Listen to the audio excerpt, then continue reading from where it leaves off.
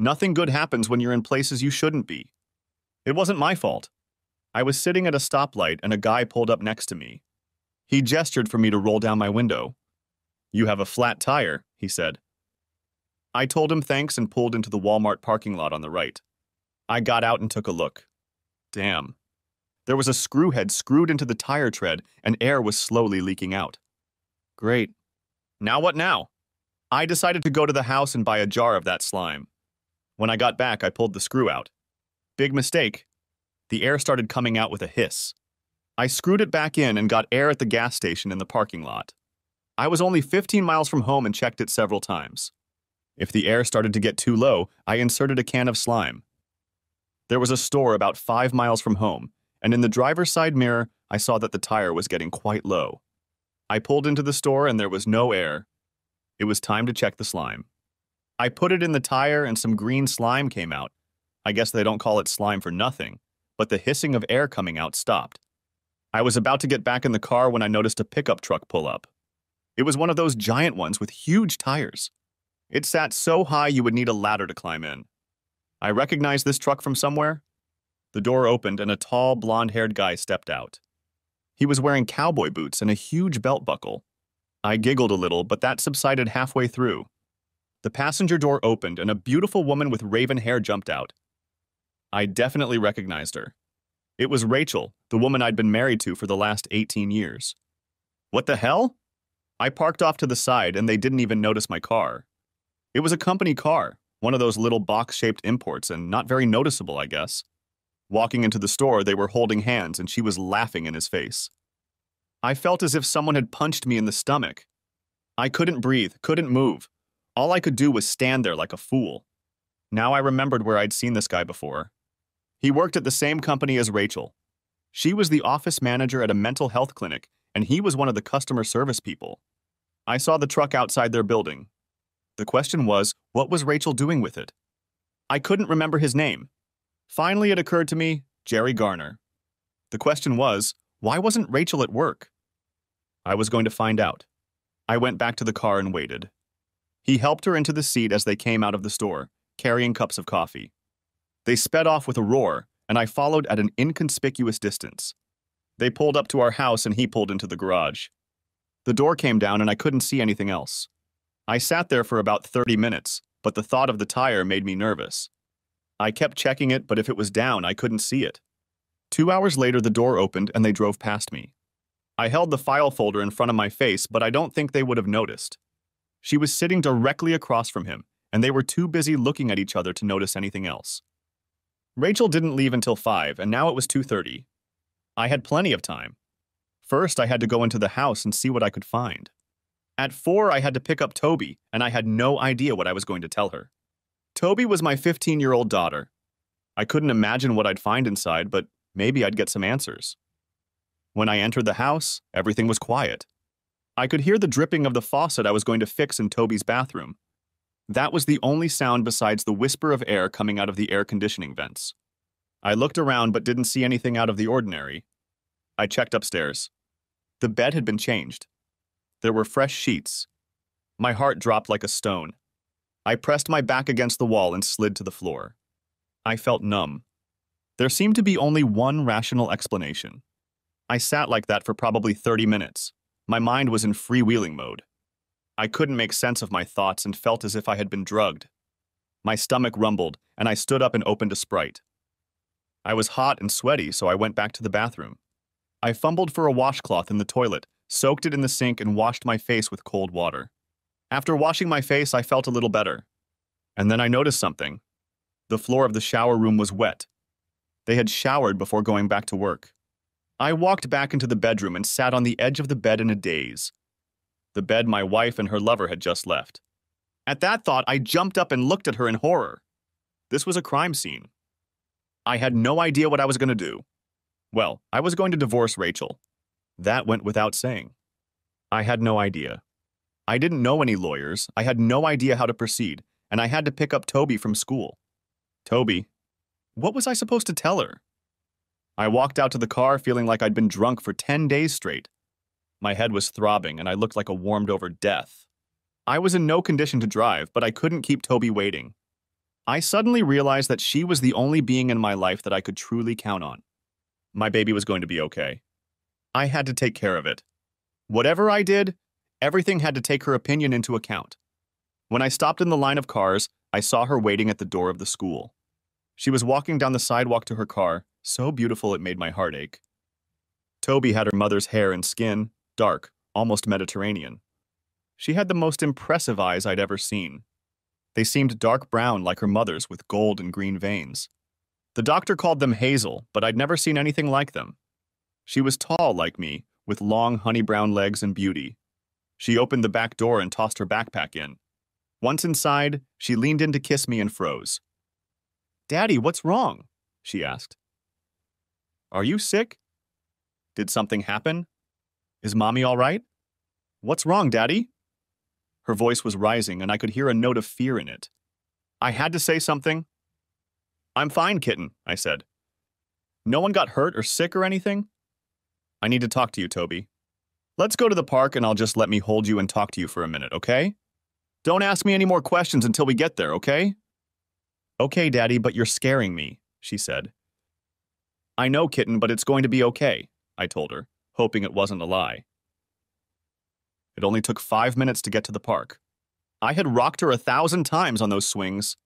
Rachel and I sat on the benches and watched her play on the equipment. Happy times. Will my whole life consist of nothing but memories of happy times? We walked over to one of the benches, and she took my hand in hers, wiggling her arms, the way she had done since she was a tiny baby just learning to walk. We sat down, and I struggled to find the words to begin. "Just tell me, Daddy," she said. "I can handle it."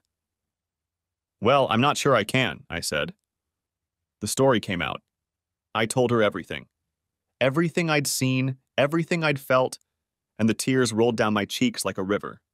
She held my hand, and when the fountain of words and feelings ran dry, she clung to me. "That doesn't sound good, Daddy," she said. "We need to go home and ask Mom about it." "I guess it all depends on what she tells us. I know it looks bad, but we don't know enough.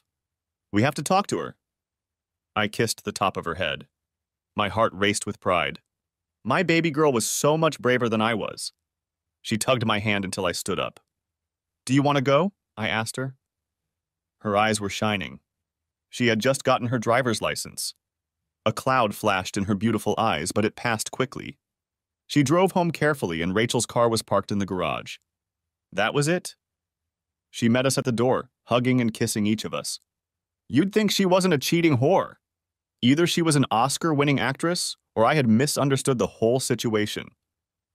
"Would you like takeout today?" she asked. "My treat." "I think we need to talk to you for a minute, Mom," Toby said. "Okay. Everything okay, baby?" "I don't know," Toby said. "Let's find out." We walked into the house, and I sat down on the couch next to Toby. Rachel remained seated on the hideous chair she just had to have. "What's wrong?" she asked. There wasn't an ounce of concern on her face. "How was your day?" I asked. She looked at me curiously. "The usual," she said. One of the company representatives had brought lunch from the onion basket. It was very crowded, and I hardly had a spare minute. "Why do you ask that?" "So you've been in the office all day?" asked Toby. "Of course," she said. "What kind of questions are these?" "What's going on?" "So you weren't at this house this afternoon with Jerry Garner?" I asked. Her face went pale. "Of course not," she said. "Are you accusing me of something, Oliver?" "I saw you," I told her. "What? You didn't see anything," she stammered. "What are you trying to do?" "He's lying, Toby.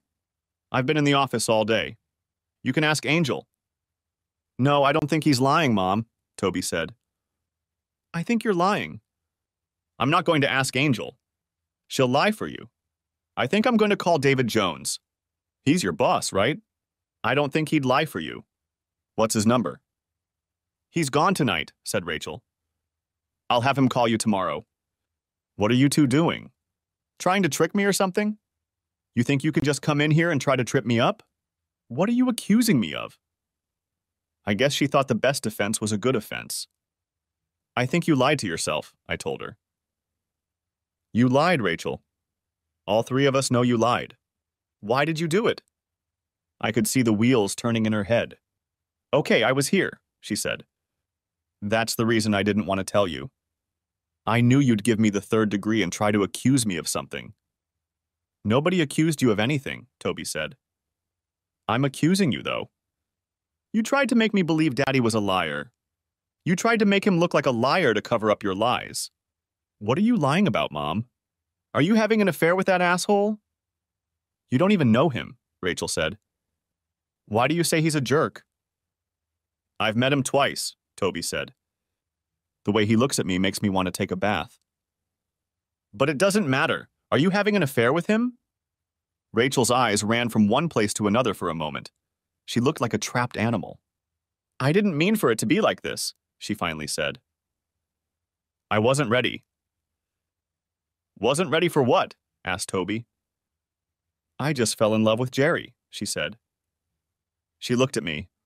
I'm sorry, Oliver, it just happened. We work very closely together, you know that. I don't know. He's like the other half of my soul. We just connected, and there was nothing I could do about it. We're in love. I was going to tell you when we were ready. As soon as we can both get divorced, we'll get married. I'm so sorry. I didn't want you to find out this way. Toby, it's going to be okay. You can still see your dad whenever you want. Jerry has a very nice house on the lake. He has a daughter too, you know. He likes you and will be very happy. Are you crazy? Toby practically exploded. I'm not going to live with that asshole. He'll probably sneak into my bedroom at night to molest me. You're right. I'll see Dad whenever I want because I'll be living with him. I won't see you, though. How could you? She turned on her heel and went upstairs to her room. I heard the lock on her door click. Rachel turned and looked at me. She'll get over it, she said.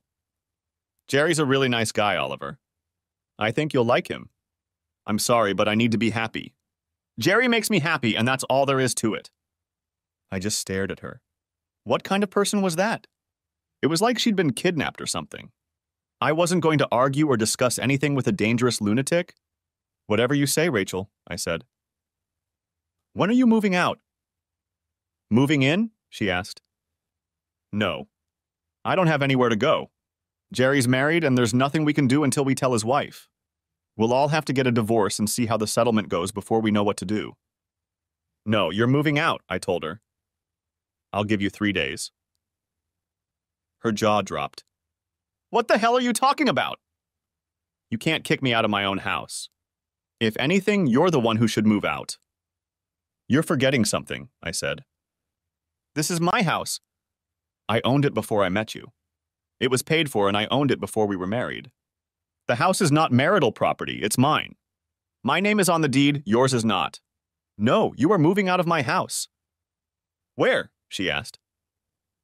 Are you just going to throw me out on the street? I don't care where, I said. Maybe you can get a room at the Cheating Hooker Motel. Maybe one of those ones that rent by the hour, you know?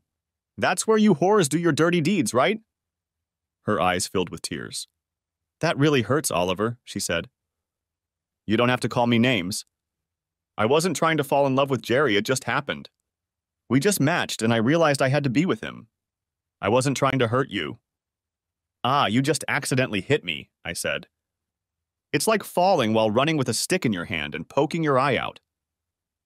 My mom always warned me about that. Now I understand how it happens. Well, it's all right then. It was an accident. You don't have to be so sarcastic, she said. Why can't you just accept the fact that we love each other, Oliver? I don't know, Rachel, I said. Maybe it has something to do with the fact that when I left this morning, you told me you loved me. And now you're telling me you love him. I guess I'm just a little confused. I love you, Oliver, she said. I'll always love you.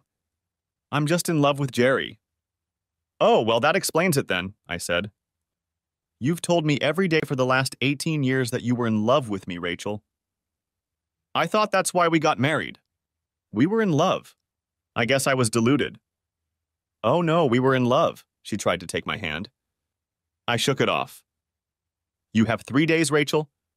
If you're not out in 3 days, I'll have the sheriff remove you and throw your shit out in the driveway. Please, Oliver. She was scared now. It doesn't have to be like this. We can still be friends. Jerry wants to be your friend too. We have Toby to think about. I told you I love you, and I don't want to lose you as a friend. We've been together too long for you to just give that up. I just stared at her for a minute. I felt all that sadness, all that loss, fade away and be replaced by a wave of red-hot anger. You must be crazy, Rachel, I said. Friends? With you? With that asshole? I'm guessing no. You need to tell that piece of shit that if he sees me, it's only for a short time before he runs away as fast as he can. As for you, you're the enemy, Rachel. I will burn your house down.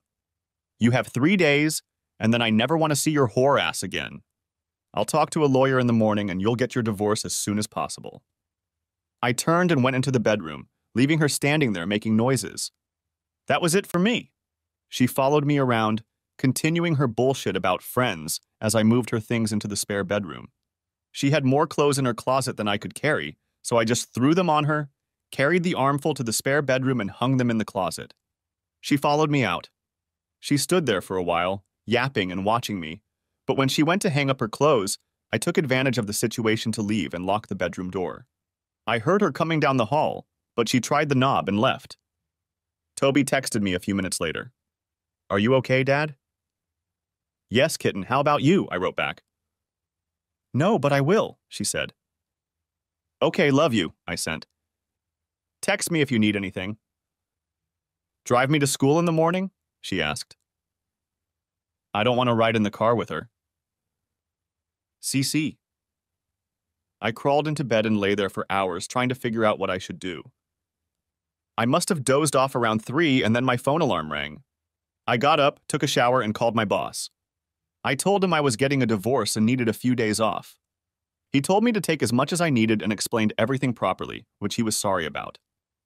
I went and brewed some coffee, had a cup or two, and made breakfast for Toby and me. She came down on time, looking as lovely as ever for me, and pounced on breakfast. After a while, Rachel came in and had a cup of coffee too. She tried to talk to us, but we ignored her. It was time to take Toby to school, and Rachel asked if she was ready. Toby just looked at her, turned to me, and asked, Are you ready, Daddy? I jingled my keys and she grabbed her backpack. Fine, you can act like 2-year-olds if it makes you feel good, Rachel said. She walked away, grabbed her purse, threw us another look, and left. I dropped Toby off at school and she gave me a kiss on the way out. I sat and watched her walk into the school. I thought about my friend Dan. He had just gone through a divorce and I decided to call him and see what kind of lawyer he had used. He didn't recommend his own lawyer. He told me that I should use his wife's lawyer. He gave me a name and I looked up the number. When I called, a woman answered the phone and left me on the line after I told her what I needed. She agreed to meet with me in the afternoon and I took all the usual steps. We had an investment and there wasn't much I could do about it. I could make sure she didn't have large credit card bills, so I called and lowered the limits on our cards to $500. This, of course, couldn't help my style either, but I'll be damned if I'm going to finance her little scheme. My meeting with Elizabeth Baxter did not start well. She had made some assumptions, and I had to disabuse her of them before I could get to work. She assumed that I was leaving Rachel for a newer model. You need to think again, I told her. She was having an affair with a coworker, he's married, and they're both planning to divorce and marry each other. I apologize, she said. I will not represent anyone who makes moves like you say. I can't look at myself in the mirror. I understand, I said. We have a daughter. I want to minimize the consequences. Do you think it's possible for me to get custody of her? It's possible, she said. In theory, it's just as likely that one parent gets custody as the other. In practice, fathers rarely get custody, especially of female children. How old is she, and will she want to stay with you? She said she did, and she's 15, I said. It will make a big difference in the court's decision, she said. In this state, children over 14 have the right to choose, and the wishes of younger children are always considered. If she was very young, you wouldn't have a chance. Having a primary residence and the fact that the 15-year-old wants to stay with you should be an important part of the custody agreement. It shouldn't be a problem. Just do your best, I said. I was driving home and wondering what I was going to do. I was going to do something, but it had to be legal. Going to jail would cost me Toby, and I wasn't going to risk it. What avenues were open? Burning down houses, you have to be careful to make sure you don't burn your own. It's going to take a lot of thought and planning. I suspected his wife was as clueless as I was, so the first step would be to put her on notice. I needed to make a list. I was, of course, going to put her family on notice. Rachel's mom and dad loved me, and they certainly loved Toby, so letting them know was the first priority, but I wasn't sure how to go about it. Making sure all our friends knew was also on the agenda, and I thought I could stir up such a storm on social media that they would be interested in life. That was the first item on my list. She had a Facebook account for our family. I played around with it a bit, used Messenger a bit, and figured out what was up. I searched the internet and found out that good old Jerry's wife had done the same thing. I screenshot a few pictures and posted on Rachel's page that we were getting divorced, that she had found her soulmate in Jerry by posting his picture. I changed my password and logged out. It felt good. I wondered how long it would be before her friends and family started blasting her phone and Facebook page. I hoped the asshole's wife would understand what this was about. I didn't know her and felt some guilt for the storm of shit that would come down on her, but if she was like me, she'd rather know than remain in ignorance. I called my mom. The conversation went about as badly as I had anticipated, but after initial disbelief, she simply said that she would tell Dad and that if I needed anything, they would be there for me. I decided to let Rachel tell her parents herself. We were close, and I didn't want to be the cause of the estrangement. Besides, I had no idea what I was going to tell them. For some reason, the phrase, "your daughter is a cheating whore," didn't seem like the perfect message. They'd probably shoot the messenger. It didn't take a minute for things to start to fall apart. Around 2 in the afternoon, Rachel's number popped up on my phone. I answered, and she was furious. "You asshole!" Her first salvo gave me great pleasure. "You couldn't just leave it at that, could you?" "I know you blocked me from Facebook." "Put that shit away!" "Jerry's wife doesn't know. All my friends are calling me and asking what happened. My parents know." "I'm telling you, Oliver, clean this shit up."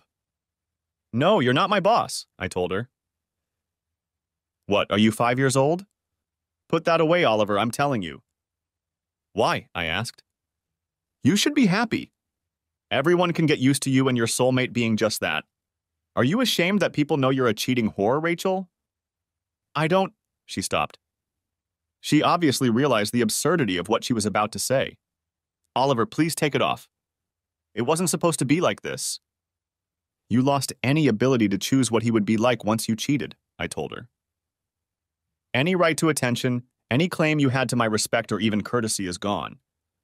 I told you, you're the enemy now, Rachel. Deal with it." I ended the call. The phone buzzed again, but I ignored it. It was time to pick up Toby. I told her the result of my conversation with Elizabeth Baxter, and while she was pleased that she was likely to be with me, on the whole, she was not at all pleased. "What is wrong with her, Papa?" she asked. "You know I love her, but she's always been a little strange." "I never felt she was grown up. Not like you, anyway. It was always like you had 2 kids, her and me. Didn't you ever notice?" "Not like that," I said. "Now that you mention it, she's always been impulsive, but she's always been like that. I never thought she'd do something like this." "Well, we'll have to make the best of it," she said. "Daddy, I don't ever want to be in the same house with that creep without you being there." "I don't care what you have to do, just make sure it doesn't happen, okay?" "I'll do my best," I promised. We bought pizza on the way home, and I was just enjoying my second slice when my phone buzzed. It was Bob, Rachel's dad. I wasn't expecting it. I told Toby who it was, and she told me to put it on speaker. He got straight to the point. "Oliver, I don't know what exactly is going on, but Rachel came here last night and asked if she could stay with us." "Care to explain how that happened?" "Did you ask her?" said I. "She said you kicked her out." "Well, yes, but did she tell you why?" "No, she said she was going to explain but wasn't ready." "Are you sure you don't want to wait for her explanation?" I asked. "Can't you just tell me?" he asked. "She was having an affair with Jerry Garner, the guy where she works. He's planning to divorce his wife, she was planning to divorce me, and they're dating," I said. "What? That's crazy, Oliver. How do you know that?" "I caught them together yesterday. I said. Besides, she told me. Are you sure you didn't mishear? He asked. Toby spoke up. Hey, Grandpa. I was listening. Dad put me on speakerphone. There's no miscommunication. I was there when she told him. I'm sorry, Grandpa. I love you? She sobbed, and he heard it. When he spoke again, his voice cracked. Don't cry, my love. Please. Just be strong, okay? I love you too, and so does Grandma. I'll try to talk some sense into your mom. Oliver, are you still here? Yeah, I'm sorry about that, Bob. Don't worry about Toby. You are her grandparents, and nothing will change that anymore. I know you love Rachel and will do what you have to do. I respect you more than I have words to tell you. I hope you don't hate me when this is over. That's never going to happen, he said. I'll find out what's going on. Call me if you need anything. It went better than I feared. Stuff happens and you do the best you can. There is no need to detail what went on during the divorce process. Most people know plenty of people who have gone through it. It was long, painful, and never once got better. Rachel was obviously delusional. She imagined she would get custody of Toby. That didn't happen. Miss Baxter was as good as advertised. I got full custody based on Toby's desire to live with me, and after hearing from Toby in a private meeting, the judge ruled that Rachel was entitled to unlimited visitation, but not the kind where Toby was left alone with her and Jerry Garner. In any case, it had become unimportant. His wife divorced him, but it seems the whole soulmate thing was a bit exaggerated, at least on his part. 2 weeks after I found out about their affair, he was ready for a new conquest. All those grandiose plans evaporated like fog on a sunny day. It took 7 months for the divorce to become final. Rachel changed her mind. I was surprised when, at the second court hearing, she asked the judge to schedule counseling. Neither Miss Baxter nor I could say anything. It didn't seem to matter, and the judge ordered it. We were to have 8 to 10 sessions. We got some weird old hippies. At the first session, we were asked to state our goals. Rachel's goals were long and complicated. She seemed to think that I should realize that the pursuit of her happiness was the main purpose of the universe, and that I should understand that she wanted no evil, only happiness. Mine, on the other hand, was much simpler. What is your purpose in these classes, Mr. Berriman? He asked. My goal is to finish them off, I said. Our spiritual master frowned. Mr.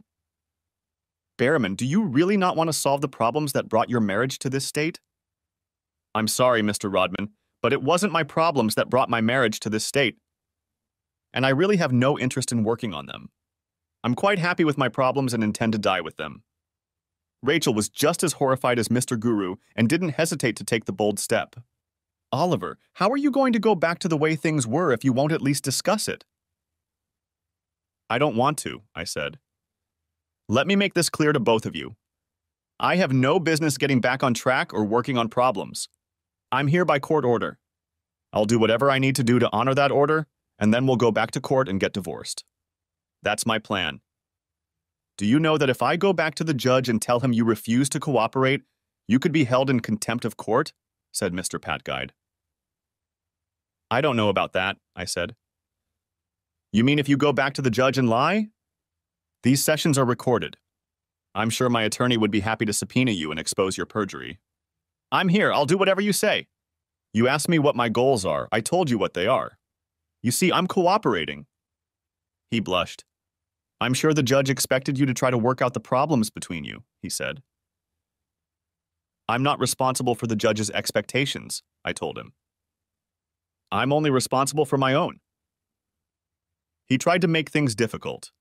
He gave me homework assignments that involved spending considerable time with Rachel, and she worked diligently to wear me down. Oliver, what would it take to get you to give up the divorce and work things out? She asked. God's providence, I told her. She waited for me to explain it, but I said nothing.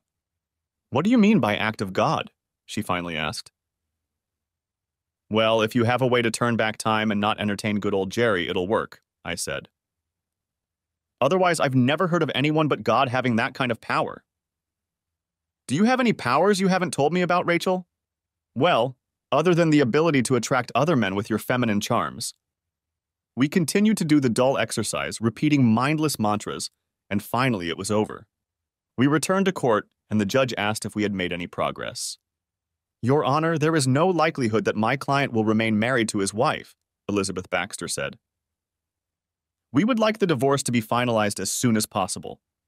My client and his daughter have dragged this process out long enough. Apparently, the judge agreed, because 10 days later the order arrived in the mail. Toby saw her mother quite often, since she loved her grandparents and spent a lot of time with them. Every once in a while, Rachel would plan something that Toby agreed to do with her, but it was never the same. She socialized with her friends, and one in particular was at the top of her list. It was a petite blonde named Sabrina. It seemed like she practically lived with us. She was as cute as a month-old kitten and as sweet as honey. I was happy we had her, and they began to involve me in their activities. One of their favorite activities was water skiing. We had a boat, and when summer vacation started, we would go to one of the nearby lakes on Saturdays. On Monday, they asked me if we could go to the lake for the weekend, take our RV, and stay until Sunday evening. Since my social calendar wasn't too busy, I decided that was a great plan. Toby and Sabrina spent all week planning, and on Thursday we packed everything they wanted. On Friday afternoon, a new red Jeep Cherokee pulled into our driveway and Sabrina jumped out. A nearly identical woman jumped out of the driver's side, and Toby rushed over to hug the stranger. She and Sabrina led the unknown and clearly nervous woman over to me. Daddy, Toby said, this is Julie. She's Sab's mom, and I know you haven't met her yet. Julie held out her hand. Hello, Oliver. The girls have told me so much about you. Thank you so much for inviting me to come with you this weekend. To tell you the truth, I was a little jealous that they were spending so much time with you and not me. She smiled mischievously at me, and I immediately understood why her daughter was such a charming little minx. I looked at Toby, and she gave me a fierce look. My knees trembled, and I knew when to give in. The trembling intensified when I looked at Sabs, and she raised one eyebrow. This is going to be great, I said to Julie, regaining my composure. We always have a great time. She wasn't stupid. She shifted her gaze from me to the girls, then back to me. Oh my God, she said. You didn't know, did you? The girls. She didn't have time to say a word. She was buried under an avalanche of hugs, kisses, and pleas. Please, Mommy, don't worry about it. We're going to have so much fun, Sabrina said. It's okay, Julie. Daddy will love you as much as I do, and he's a great guy, Toby says. Look how he just went along to get along. She untangled herself and looked around at them. You two go sit on the porch and I'll talk to Oliver, she said. They showed some reluctance, and she said, now. They took her seriously and scattered. I'm so sorry, Oliver. I had no idea, she said. I'm going to take Sabs and leave. She'll be grounded for a month. God, this is embarrassing. She looked so small and embarrassed that I stepped forward and put my arms around her. She tensed at first, but then relaxed. Yeah, it's embarrassing, I said. They're very naughty, but you and I both know there's nothing wrong with them. Let me guess, you're single? She looked up at me and laughed. God, she was cute. No, she isn't. Do you think that's the point? I'm pretty sure, I said. Here's the thing. You're packed, you've got the weekend, the lake will be great. I'm not a bad guy, which you know from hanging out with Toby. Let's play along. It'll be fun. We can tweak them a little bit. What do you say? She stepped back, looked around at the waiting faces of the girls and said, Yes, let's go. I gave them a thumbs up and they jumped to their feet and rushed toward us. I heard Toby let out an enthusiastic yeth. I stopped them and took one under each arm. Girls, that wasn't very pretty, I said. Sabs looked up at me and growled in her best Skeletor voice, I am not cute. It made us all sad and I couldn't go on any longer. They were too sweet and innocent. We know what you're trying to do, I told them. Stop it, I'm serious. You can't just take other people's lives for granted. Yeah, but I love Jules and I didn't know how to introduce you to her, Toby protested. Well, you could have just told me, I said. She looked a little sad. It's okay, kitten, just don't do it again, I said. She brightened immediately. Sabs tugged my hand. Let's go. I can't wait. It's going to be disgusting, Oliver, you'll see. Julie laughed. Sounds to me like it should be the height of awesomeness, Oliver. But she's right. We're killing daylight. We grabbed 2 bags from her Jeep and climbed in. We secured the boat, and after picking up propane, we hit the road. It was a half hour to the lake, and Julie sat up front with me. The girls put on some awful music through their Bluetooth connections, and we started getting acquainted. As it turned out, Julie had her own insurance company and was also a financial planner. I kept my eyes on her during the conversation. God, she was so cute. I wondered if Sabs would look like her when she was Julie's age. She looked a lot younger than me, but it turned out she was only 3 years younger. She was probably 5 feet tall, had light blonde hair down to her waist and a nice tan. She had huge brown eyes, high cheekbones, and a perfect heart-shaped face with a widow's peak on her broad forehead. She was wearing jeans and a button-up top, but she was slim and trim. I didn't want to peek at her, so I didn't get a good look at her until we got to the lake. We got a parking spot for the boat and then the van. They took me outside while they changed clothes. Meanwhile, I hooked up the water. They came out when they were done changing. I went inside, put on my swim trunks and t-shirt, and we were ready to go. We grabbed a cooler full of drinks and hit the road. We pulled out of the no-wake zone and I opened the boat launch. We ran a couple miles around the lake and they were ready to roll. The long t-shirts were removed and the girls appeared before us in their usual awkward beauty. Julie was something else. There was nothing awkward about her. I said she was slender, but she was petite. She had all the woman in her. She turned and caught my gaze. She smiled and winked at me. Everything about her was perfection in miniature. "Done?" she asked. Her smile spared me the discomfort. Her teeth were perfect too. I laughed. "For now. You know what you look like, Julie. I'm a man." She came over and sat down so she could talk to me and keep an eye on the girls. We spent 3 hours skiing and Julie turned out to be very good. She steered the boat while I skied and she was good at that too. I wasn't as good as her or the girls. Physics was just against me, but I held my own. We went back to the park and they started wrapping up. The van had a great stove, but the girls wanted to cook outside. We got the camp stove out, and I built a fire in the grill in the lot. I grilled wieners while they cut and fried potatoes and onions and opened cans of pork and beans.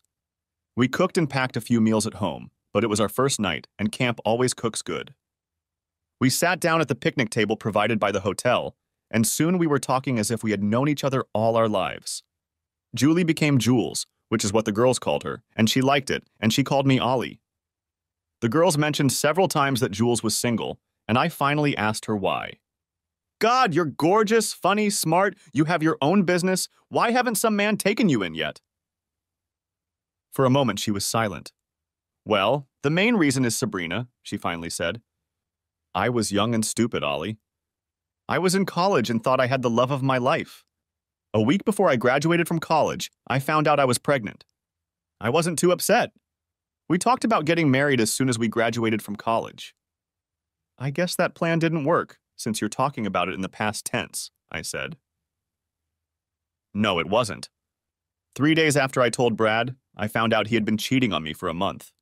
I dumped him and never looked back.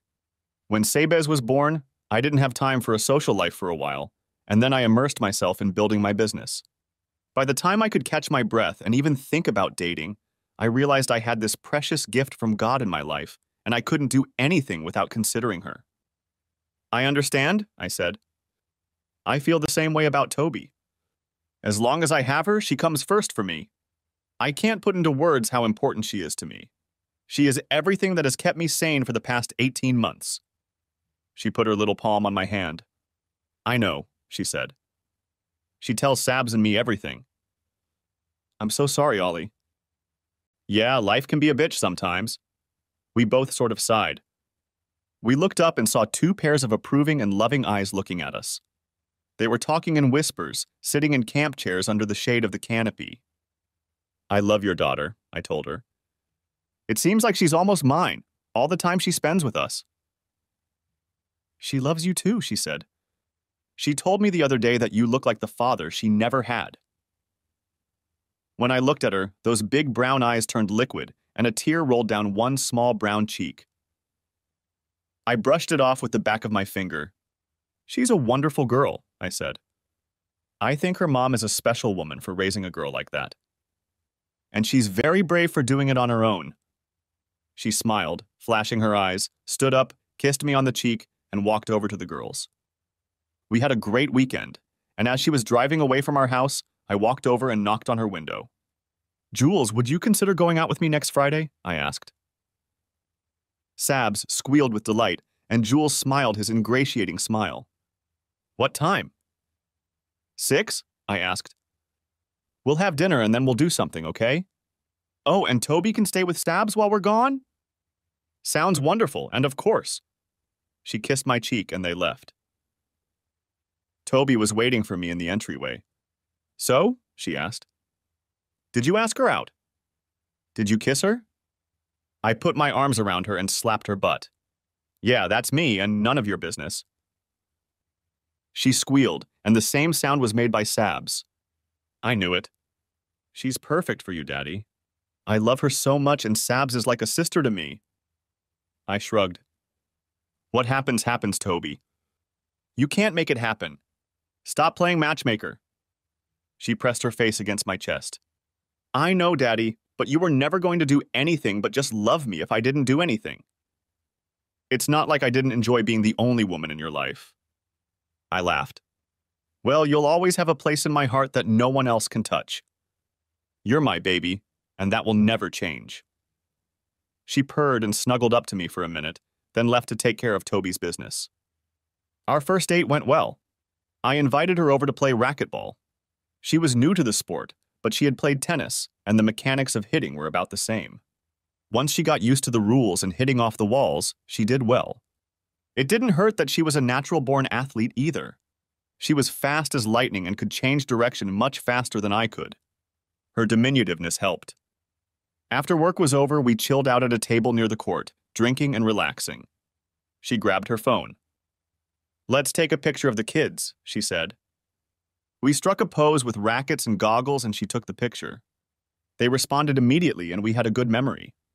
We both showered, and I took her out to eat. There was some really good Italian food there, and we made pigs of ourselves. We were finishing our wine. Jules was sitting next to me in the booth, and we just leaned back, talking quietly and relaxing. It seemed natural to put my arm around her, which I did. She pulled herself close to me and smiled. I thought again about how sweet she was and realized that she would always be sweet. That was something that wouldn't change with age. When we pulled up to her house, she leaned toward me and looked at me expectantly. I realized that she wanted me to kiss her, so I did. I wanted to kiss her, even more than she probably wanted to be kissed. It was long and delightful. Her lips were soft and sweet, and she tasted like wine and cherry chapstick. As we moved farther apart, I noticed that the drapes were moving. "I think we have an audience," I noted. She giggled, becoming very much like her daughter, or maybe her daughter was like her. I'm not surprised. "You know they're trying to hook us up, right?" "Is that okay with you?" I asked. She blushed. "No, I like everything I know about you, Ollie." "Me too," I said. "We'd better get in there before they rip the curtains down." We met every Friday for 4 months. We were getting closer and closer, and I wanted our relationship to grow. I didn't want to pressure her, but some of our dates were getting pretty hot towards the end. I also found that I enjoyed having her as a friend almost as much as I enjoyed having her as a girlfriend. We chatted constantly on the phone. She texted me funny things or just a few words several times a day, and I did the same. I'd seen something or heard something, but I knew it would make Jules laugh, and I needed to share it with her. We became very close, and I knew everything about her life, as she knew about mine. We started having dinner together, all of us, every Tuesday, and just spending time together, playing games, and I was almost as much in love with Sabs as I was with her mother. They were very much alike, and if you knew one, you knew the other almost as well. There were subtle and significant differences, but they were both utterly adorable, and the differences only emphasized the similarities. Life was beautiful, and the only overshadowing was Rachel's constant presence. She was still a part of Toby's life and therefore mine. I wanted nothing to do with her, and the sight of her annoyed me. She never stopped trying to talk to me every time she came to pick up Toby or I took her to her grandparents. She still lived with them. Along with Jerry, she had lost her job at the clinic and was now working at another private clinic on the other side of town. If she annoyed me too much, I would ask if she had heard from him. That quickly put a stop to her attempts. "How long will it take you to forgive me?" she asked on one such occasion. "Forgive you?" For what? I asked. As far as I know, you don't believe you've done anything wrong. Not once have I heard. Forgive me, Oliver. I was wrong. I'm sorry I tried to make Toby believe you were a liar. I'm sorry I tried to take her away from you, tried to rape you in the divorce. And worst of all, not once have I heard I'm sorry I cheated with that dirty little girl behind your back. I didn't hear her then either. She couldn't take responsibility for her actions. I didn't know what it meant to forgive her. I reconciled and calmed down. I hadn't forgotten, but I wasn't going to spend a minute being bitter about it. People have the right to do stupid things.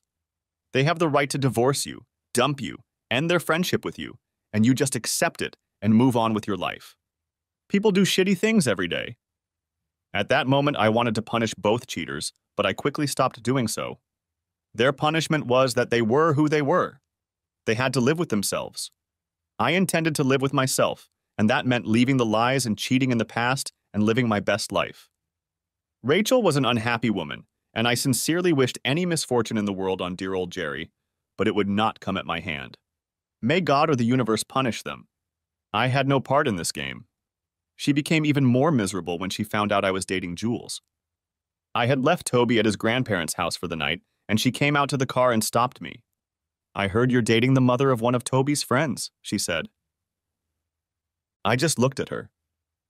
Is it true? She asked. That's my business, I said. Like hell you do, she snarled. I'm your wife, I have a right to know.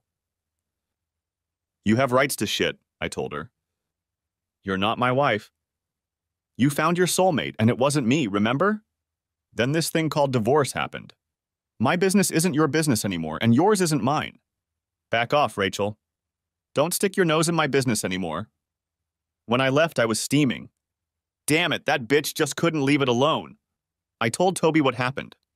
She was just as pissed off as I was. I ended up taking her to her grandparents, and Rachel took her out of our house. From then on, Bob or Cindy, the grandparents, would come to our house and pick her up. It took away a major source of stress in my life. On the 7-month anniversary of our trip to the lake, I asked Jules out on a date. We went to a nice restaurant and a club. She didn't drink much, only a beer now and then or one glass. That night she had 2. I raised an eyebrow when she ordered a second one. She laughed. Yeah, I'm wild and crazy today, aren't I? You're perfect, just like you always are, I said. Do you really think so, Ollie? She tilted her head to the side. Because I think you're pretty perfect too. If I'm so perfect, why haven't you asked me to spend the night? I must have looked pretty stunned because she laughed. Didn't you even think of that? I found the strength to gather my thoughts. Yes, Jules. I haven't thought about anything else since that first day on the boat when I saw you in a bikini. When we started dating, I realized you were something different, special, and I didn't want to pressure you or scare you off. You won't scare me off, she said. I told the girls not to wait. Really? What are we doing here? I asked. Oh my God, Jules, let's get out of this place. Do you want to spend the night with me? She blushed, taking my hand and letting me lift her to her feet. More than anything else in the world right now. She practically snuggled up to me as we got out of the car, and she held onto my arm the whole way home, resting her head on my shoulder. I let her out when we pulled into the garage, and she snuggled against my side all the way to the bedroom. We fell asleep in each other's arms and made love twice during the night, once on my initiative, once on hers. I woke up the next morning lying on my back with Angel half lying on top of me, her hair covering us and her cheek resting on my shoulder. I just watched her sleep, mindlessly playing with her hair until she opened her eyes. My place is here, Ollie. I know, I said. Would you like to wake up here every morning? She opened her eyes and looked at me. You mean living together? No, honey. Well, yes, but I mean, will you marry me, Julie Barnes? She lifted her small left hand between our faces and wiggled her fingers. Ooh, she said. Something seems to be missing. Hold that thought, I said. I started to get out of bed. I'll hold that thought, she said, but I can't hold anything else. I have to pee so badly. I laughed. Go, I'll meet you back here later. She scurried away, and I went down to my office, remembering to use the facilities. I got what I'd come for out of the safe, and when I came back, she was already lying in a little ball under the blanket. I climbed inside and took her left hand again. I looked into her eyes and saw only love there. Julie, will you marry me? I put the ring on her finger. It was too big and we would have to resize it, but for now it was just right. She took it in her hands and looked at it. It's beautiful, she said. It looks antique. Where did you get it? When did you buy it? Remember when I told you I was going to the auction? Said I. That was about a month ago. Yes, I remember. They were auctioning off the estate, right? Yes. I didn't tell you that I saw this ring in a catalog and went with the intention of buying it and asking you to marry me. It was made in England around 1810 for the Duchess of Avon. It has a long history. Do you like it? I'm thrilled, she said. It's the most beautiful ring I've ever seen. Are you going to answer my question? I asked. What? Oh. Yes, Oliver. Yes, I'll marry you. Oh my God, yes. I laughed and squeezed my bride in a hug. Thanks for watching, hope you enjoyed it. So subscribe to the channel and watch the next video.